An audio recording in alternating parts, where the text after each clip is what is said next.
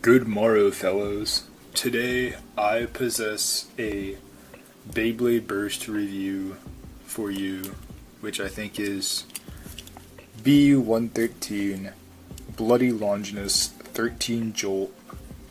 I unboxed this thing almost a year ago, I think, and I'm finally getting around to do like the formal review of it, but that just goes to show how behind I am with these things. So I think by this point, most everything is known about it though, so let's just, that's kind of why I take so long between these, so we can actually find out, is this part actually good, what does it do, what can it beat, what can't it beat, stuff like that.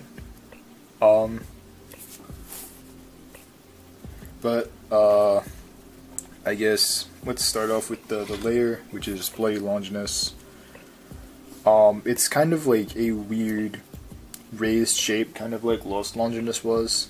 If you look at the sides, it's kind of like sloping downward. It has the 4 contact points. I don't think its KOing power is as good as Nightmare Longinus was, relatively. I found NL to be a much better KO attacker. And BL is kind of like the Valkyrie of the Longinus series, where it's kind of like a mix between burst and KO attack. And I almost think it works better stationary than it does on a extreme dash or another KO driver. My personal favorite combo to use this on is Bloody Longinus 5 glaive weight. My weight has a super tight spring. 5 also helps with the burst resistance, and also my 5 balances really well with my BL. Glaive is just for left spin, some kind of life after death. If I 5 is the disc I use in deck. I guess if I took the time to find a 0 that balanced well with it, 0 would be better, or maybe even double 0, because those are more weight, so they'd give you more RPM, and maybe like, I mean, weight is a good driver for that. Also, like, the more popular variant of that combo is Bloody Longinus 7 under orbit, which I think K was the first person to use, and then JoJo used it a few times, and then 1234 Beyblade used like a variation of that, but I think it was like 0 under or something else. I don't remember the exact. It was BL orbit or BL weight. This combo is pretty good at bursting Hell Salamander bearing, and it'll occasionally burst things like Hell Salamander Atomic or outspin them even, just because Bloody Longinus actually has some smash attack, I think, just because of the way these contact points are shaped. It's able to use a high RPM to push opponents into the ground downwards, because it's got the weird raised shape. And this will allow it to sometimes to destabilize the Hasbro switch strike layers like Belkesh or Left Spin, Surprise and Requiem, because it's not going to burst them. They're way too burst resistant for even something like the best left spin burst attacker in the game to burst them, but it's still able to outspin them by destabilizing them on bearing. And it'll occasionally do this to Hell Salamander as well, but bursting the Takaratomi bearing is a lot more common. Also, like, another reason I don't really like it on Extreme Dash as much, or another KO attack driver, is because it always feels super weird to sliding shoot. Like, I asked this to Shindog a while back, or just a bunch of competitive players, and they all said, or Shindog mentioned that, like, it feels he kind of gets caught on the launcher, and I feel like I agree with that. I feel like I can never get the angle right when I'm trying to sliding shoot this, or I never get like the full power launch at the correct angle that I really want, like I can with pretty much every other attack layer, occasionally. But yeah, it just feels off when I try to sliding shoot it. This happens for all of my Bloody Longinus on all the, I think, the left spin string launchers I've tried. I may have not tried like the dual threat, but that may have been because my dual threat broke before I got BL, but that's beside the point.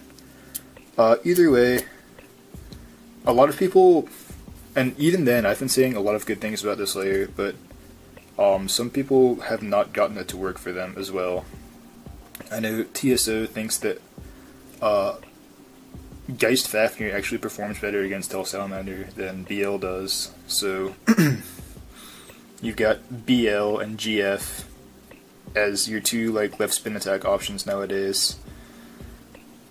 But I think, like, despite what people think of it and its shortcomings, it's the best left spin attack layer we have, unless CHO Spriggan is somehow better for attack. And I think it's definitely worth picking up, either in the CHO customized set or in this booster that it comes in. The disc is 13, which is the heaviest of the light core discs for CHO. I think it's somewhere between, it's like about 20 grams. I think like the official weight's 20.04 or something. I don't even know if it's, or it might just be 20.4. I forget whether they go down to 2 decimal places for the official weights. But either way, like, even though it's supposedly that heavy, it feels like light and fake and, I don't know, super hollowed out. It feels like a fake disc to me. And it's not really that great. It's fine on things like Eternal, just because, like, oh, it has this weird raised shape that just means it's not going to scrape if it doesn't have a frame on it. But for that reason, I can't think. For that purpose of using a disc on Eternal, 7 or outer or 10 is better than 13 is, just because they've got more raw stamina and better opposite spin performance as well, because they do have a smooth surface where 13 has this rough, jagged thing that's supposed to look, that's actually supposed to look like the underside of Nightmare Longinus. So a little throwback to that. It kind of looks like it would break things in left spin, kind of like 12 breaks things in right spin, but that's, I don't think people have ever really found that to be the case. 13 is just a disc that sees no use because it's overall pretty bad. And yeah, kind of disappointing from the highest number disc in the game. And then Jolt. This is the most crisp attack driver in all of Beyblade Burst. It's got these cool little rubber vein type things on it, which don't really do anything, but they look cool. And it's basically LRF from MFB, which is like R2F, but with the points facing left, or a rubber spiral.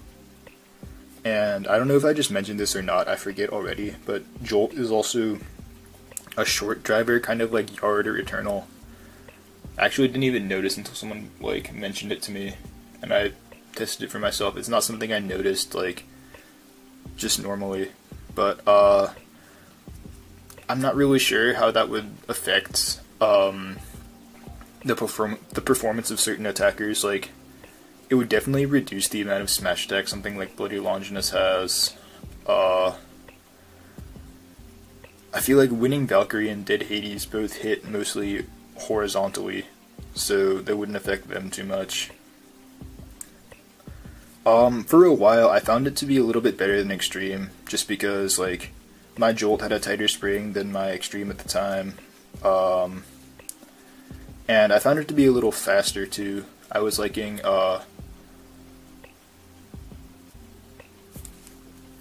using, like, Winning Valkyrie 8 Vortex Jolt. But either way, it's outclassed by Extreme Dash, just because Extreme Dash has the softer MSUV rubber and the tighter spring as well, which makes it much better for KO attack than Jolt was. You basically have like no self-burst risk, you have a more controllable sliding shoot, faster movement, better recoil control. It's just, Extreme Dash is the KO attack driver to use. no matter what, pretty much. And as crisp as Jolt is, it really can't even hold a candle to that.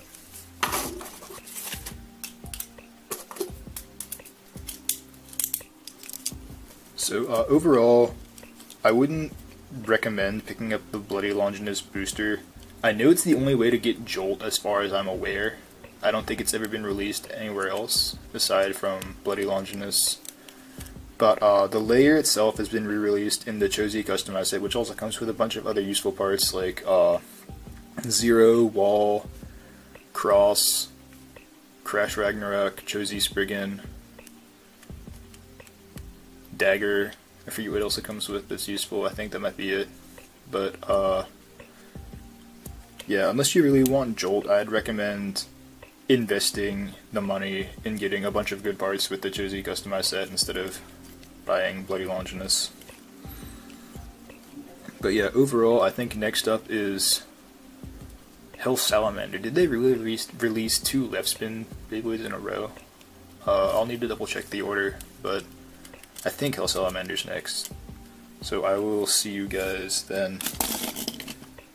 That didn't work.